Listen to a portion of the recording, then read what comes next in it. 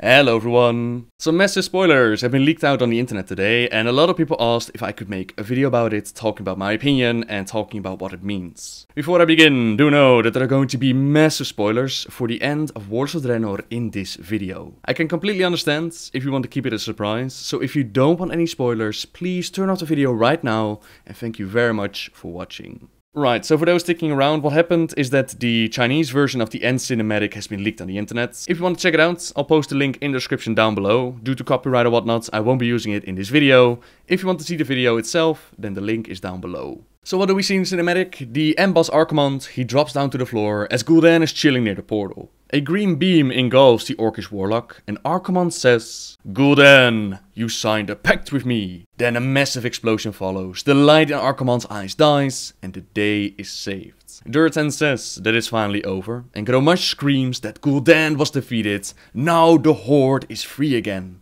But Khadgar seems doubtful. He looks at Gul'dan's staff, and Uro asks of him if he doesn't think it's over yet, to which Khadgar says, "Gul'dan and his demon masters are not so easy to be defeated. I'm afraid this is only the beginning." Uro then claims that they will help us whenever they need us, to which Khadgar transforms into a bird, and he says, "So long, till we meet again, look after yourself." It closes off with Uro saying that a wise one used to tell me, "The light will let us live forever. The future is ours. We will stand together and we will rebuild Draenor."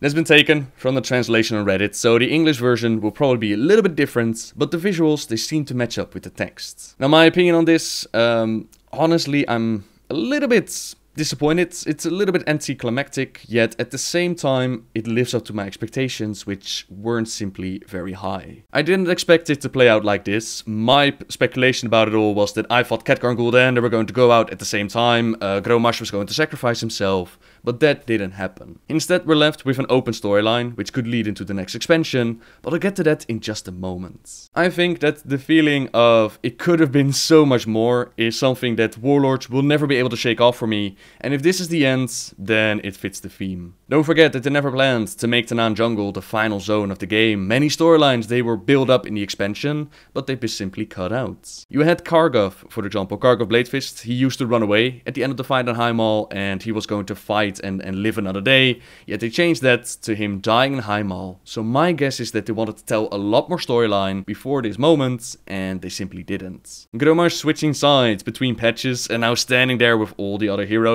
Like, "Yeah, everybody, Gul'dan's defeated, woo, we're free again."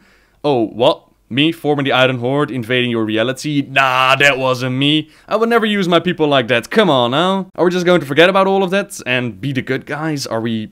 You know, is Gromash our buddy now? I know due to the short story that Garrosh actually manipulated his father, but still, it just seems very out of the blue, and I'm not sure what they're cheering about. They are the ones who let Gul'dan happen, and even worse, don't forget that we were the ones who set Gul'dan free at the start of the expansion. Like, what the frick? Are we just going to be friends now? Well, okay then, Uro doesn't care about Black Hand killing Murad anymore. That's all fine, we're all buddy-buddy, we saved the world together, let's have some tea. So overall, the cinematic, it looks awesome as usual, visual-wise. I just don't think it's a great conclusion to the storyline. But, you know, maybe a small patch will still be added to finish up this storyline. Maybe the next expansion will be better. And this is just my feeling to one single cinematic. It's very possible that the whole zone of Tanaan and the raid itself, it ties into a greater storyline. I know that we're going to liberate Gromash during one of the fights, so it's very possible that we'll get a little bit of storyline going on in that one. And it will probably be a little bit more fleshed out. The patch is almost here, I can't wait to find out. Now the cinematic, if we're entering speculation country, it does leave a few questions. We know that Archimonde can't be killed outside of the Twisting Nether, and it seems like his light goes out on Draenor. So does that mean that he's not dead, but is he sent back to the Twisting Nether? Is he going to be part of yet another storyline, and what exactly happened to Gul'dan? Most obvious answer to me seems to be sending him to the Twisting Nether, like, "You got a pact with me, you're not going anywhere, you're going to the Twisting Nether, I'll meet you there when my soul is sent back there." And it could mean that in the next expansion, Gul'dan is going to be part of another Legion invasion, only this time they're going to go for our Azeroth. If history repeats itself, they could even turn Gul'dan into another Lich King, to be honest. In our reality, it was Ner'zhul who betrayed Gul'dan. He tried to enter the portal to the Promised Land. Instead of the Promised Land, he ended up in front of Gul'dan, the one that he betrayed. And Gul'dan was so pissed off that he turned him into the Lich King. It's possible that Gul'dan has the same fate waiting for him, that he's going to be tortured by Archimonde for a while, be turned into this uber evil creature that's going to lead into another invasion. He's not done though, that seems pretty obvious. So the alternate version, the alternate storyline, we're not done with it yet. The final bit that I want to talk about was Khadgar, and I thought it was pretty damn cool to see him transform into the Raven and fly away, but I do wonder if he's the Guardian right now, and it seems like they're pretty much confirming it. Someone on Twitter said, he has the staff, he has the power, he does the Raven thing, he does the job, what more do we need? An official diploma?